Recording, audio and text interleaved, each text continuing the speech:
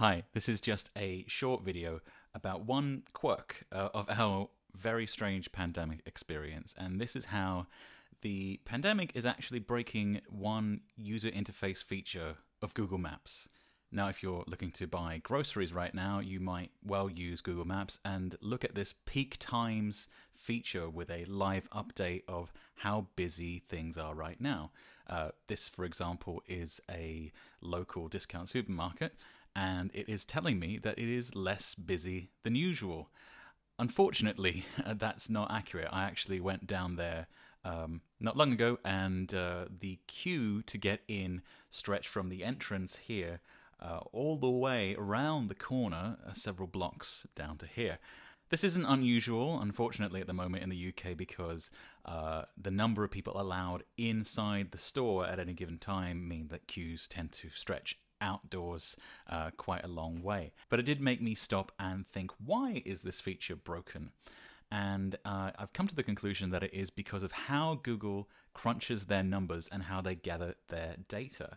And so what Google does for features like this, as well as live traffic congestion updates, is to passively collect the location data of Google Maps users. And you can opt out of this, of course, but I think by default you are opted in anonymously to be one of these tracked location points. And because it is done passively, the side effect is that when the queue for the shop is actually around the corner and you are not physically located in the store, you're several blocks away, it can't count you as being in that location. And that is why these numbers are completely inaccurate. Now, I'm not the only person who's noticed this problem, and somebody's actually stepped up and developed their own app. What it does is take a completely different approach to gathering data. It actually, rather than passively collect data, it actively prompts you.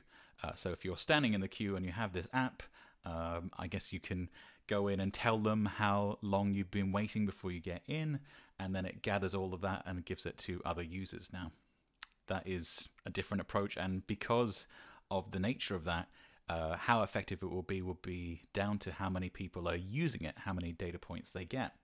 But just a strange quirk of the strange times we're living in. That's all that I had to say in this video. My name's Linus. I'll be back in the future with other videos with needless pedantry about design, and I want to thank you for your time watching. Wherever you are, stay safe and stay sane.